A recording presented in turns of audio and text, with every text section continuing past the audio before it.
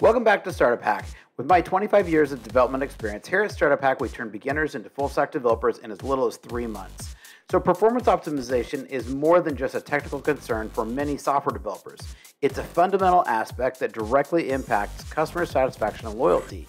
Let's dive into some practical performance optimization tips for your C# applications.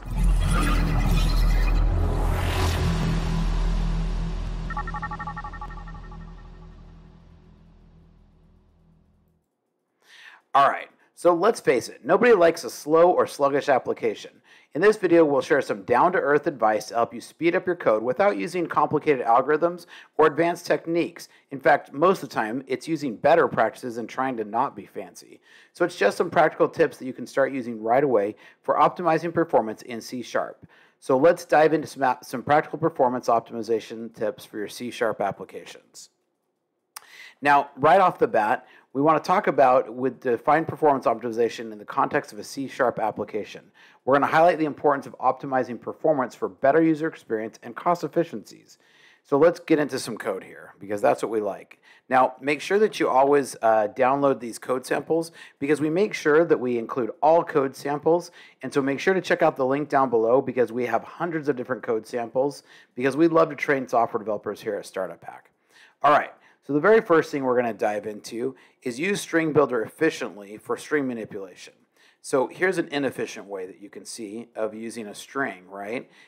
We've got this loop and we're doing a plus equals on this. Now this will work, but it's just not efficient. The better way is to use string builder. String builder is known to be way more efficient and way more effective in your applications than a standard just string concatenation. And what the string concatenation is doing here is just really inefficient. String builder is proved to be efficient over and over again. So in this case, we can see that as we run this, what we would get is this will run in just a fraction of the time comparatively here. And plus, we get a lot of other beneficial things that we can do with string builder. So unless I'm going to do, append 1 or 2 strings, usually if you go more than 1 or 2 times, dive into string builder. It's a way better option here. All right, now this next one here is going to be how we can optimize some of our link queries.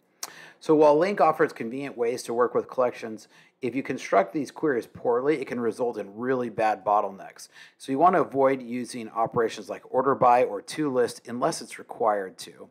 So we can see an inefficient LINQ query here where you can see it ends in toList and it's also doing an order by. So instead, if you actually use LINQ, you can actually say where item equals some property, and then you can link these instead of ordering by another property. So anytime you can avoid the orders by, now sometimes you need to do this, but in a lot of cases you don't need to.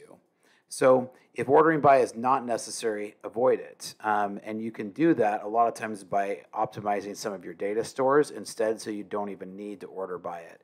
And maybe you change the default of this data store to be just what you need to be ordered by. All right. The next item here is how we can minimize object instantiations.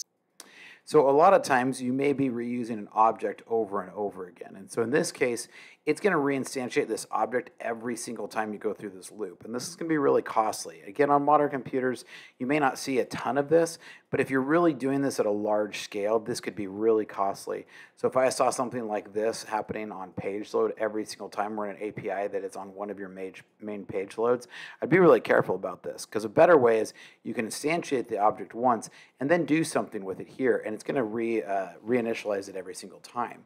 But rather than having to reset up the object every single time, this way is going to make it a lot more efficient. And so you can see that in this way, in not creating objects unnecessarily, you can really decrease your memory usage here. All right, this next one is going to be avoiding boxing and unboxing. So, right here we're creating just an object. And in general, I kind of cringe almost every time I see the word object and just see just the object variable. Most times there's some form of lazy coding here, and sometimes it can't be avoided, but in a lot of cases, I'd really rather see something like this, where you can see this unboxing example. So you really want to make sure that you're really careful to use boxing and unboxing whenever you don't want to. And a lot of times this can actually break too.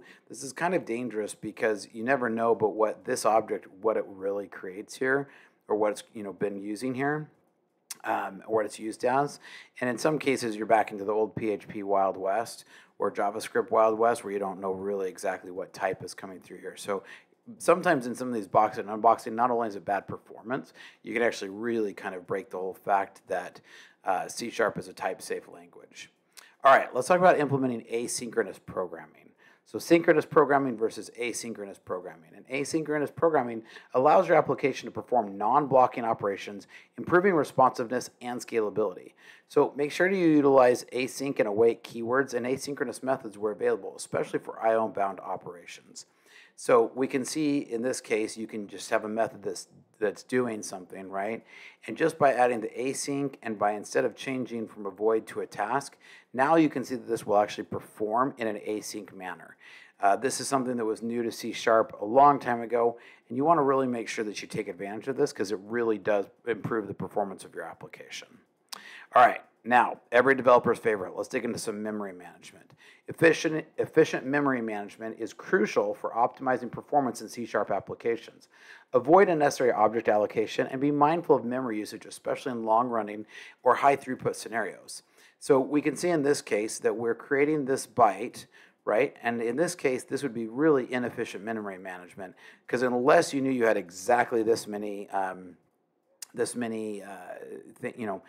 unless this was going to allocate this every single time for a large buffer that just wasn't even necessary, you can actually check in condition and then make sure that you initialize it. So this will create an empty and won't allocate all of the memory to it right away unless you absolutely need to. So just be very careful with that. But that leads into our very next one. When you can, use a value type instead of a reference type. A class is, an object or a class is going to always use a reference type, and this is going to create a fair amount of overhead as you're going with it. I'm going to make my code a little bit bigger here. As you're working with these objects, again, they're not terrible in modern computing, and you can use a lot of these. But if all you're going to do is store one property, just use a variable. Now, I'm going to counter this right here a little bit because if you're going to pass this as a parameter, rather than passing two different parameters, I'll always create a simple object instead of passing two parameters. But then we also now have records in C# as well. But again, when you don't need to, don't create an object if you don't have to because there will be some overhead. All right, this next one's one of my favorites. I see junior developers dive into this all the time. They solve everything with loops. And a lot of times you have to be really careful because if you're not careful with your loops, you can get into some bad things really quickly. A lot of times I'll see something happening against a database inside of a loop, and that's almost always something that will throw a red flag for me. So we want to make sure we really watch for loops, right, to make sure we're being really efficient. You can see here that this is an inefficient loop where this is a pretty optimized loop, right? And so, loops are often a hotspot for performance issues, and so you really want to minimize the loop operations. So move invariant calculations outside the loop and consider looping unrolling for significant performance gains. So again, this is just to check length, and you can see that operation is moved outside of the loop. All right. Now, let's talk about interrupt calls. You don't see a lot of these much anymore inside of C#, but you may have an API that's doing something, and these interrupt methods can be really tricky. And so interoperability calls between managed and unmanaged code can introduce overhead. Minimize the frequency of the interrupt calls and consider batching operations to reduce the impact on performance. So let's pretend that this interrupt call is being done here, this call to unmanaged code. And you can see in this example, what it's going to do here is do this on every single iteration of the loop. Instead, we can actually get a collection, get an array, we know exactly how many times, and then we could pass this array to an interrupt batch method. So again, if you can batch this, I'm a big believer in when batchable, do it. Generally, my rule with architecting an application is that unless you can do that in under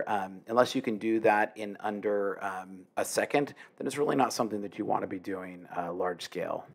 Sorry, that didn't even make sense. So if you're building a web application or an API, unless it can be done in less than a second, it really needs to be moved off to a batch. Really, web responses or API responses need to be something that's under a second. All right, let's talk a little bit about optimizing database access. So we can use something like memory cache to cache frequently accessed data. And I do this all the time. So memory cache creates a new memory cache. Then we can see the cache data here, and this is just an example. We can check and see if that cache data exists in the cache, and then if not, we can go and get it from the data source and then make sure to set it into the cache. Again, this is something that a junior developer I don't see jump to a lot of times, and you have to be very careful because you need to know exactly how long cache can be. So I've seen this also bite you if you don't do it correctly. But done correctly, caching is a powerful, powerful tool and a great way to optimize your application. All right, now this is another one that I don't really see a lot of modern developers using anymore, which is kind of an interesting one. It's one that's always seemed to really strike out to me. So using a class versus a struct. So if you have a little small data set, and especially if it's something you're going to iterate on very frequently, a struct can be a powerful thing. Now they can't be used in every case, but both a class and a struct version serve as the same purpose. But using a struct for small, lightweight data structures can be more efficient. Structs are value types, and they're typically allocated on the stack, making them faster to allocate and access compared to a class, which are reference type allocated on the heap. So again, not everything can be done with a struct, but when you can, man, when in doubt, use a struct because they are really super powerful. All right. Now, we definitely want to, this is one I get on with junior developers all the time as well. And I actually catch senior developers on this quite a bit too. We really want to avoid excess exception handling. I'll find code that will have like 3 and 4 different exception handling depths. And you'll see a try catch buried inside of a try catch. And you'll see rather than checking to see if a value is equal to this, they're like, oh, if it fails there, it'll just hit the catch. Very expensive. And so that's very careful. The other part here is we want to make sure we use specialized exceptions, right? A generic exception can be very costly because it's going to have to box and unbox a lot of that. Whereas if you can build a very specific exception handler, this allows you to really minimize it and allows the exception handling to handle faster. But overall, be very careful in how you're using your try catches because this is something I see developers make a mistake with all the time. This is not a good pattern for using your code flow. Don't use try catches for your code flow. All right, last but not least here, optimize your resource usage, right? So we want to be mindful of resource usage such as file handlers, networking connections, and database connections. Close or dispose of resources promptly after use to avoid resource leaks and contention. So in this example, we demonstrate proper resource management when working with a file. The inefficient approach opens a file for reading, but fails to properly dispose of the file handle afterwards, which can lead to resource leaks. The optimized approach uses a using statement, which ensures that the file handle is properly disposed of after its use, even if an exception occurs within the block. This ensures efficient resource usage and prevents resource leakage. So when using something like a file, definitely use using. I know especially with Microsoft SQL, using these using statements around opening and closing database is very important. So this is just a few of the tips and tricks. I'd be curious to hear what you liked or didn't like. Do you agree? Do you disagree? I love having a good, healthy conversation. So make sure you leave your comments down below and make sure you like and subscribe because here at Startup Hack, we love to train software developers. With my 25 years of development experience, we take people with 0 experience and help to train them to be ready to start as full-stack software developers in as little as 3 months. So make sure you check out the link down below or go to startuphack.com today. Make sure you like and subscribe to the channel because we bring you lots of great tutorials and tips that every developer should know. See you next time.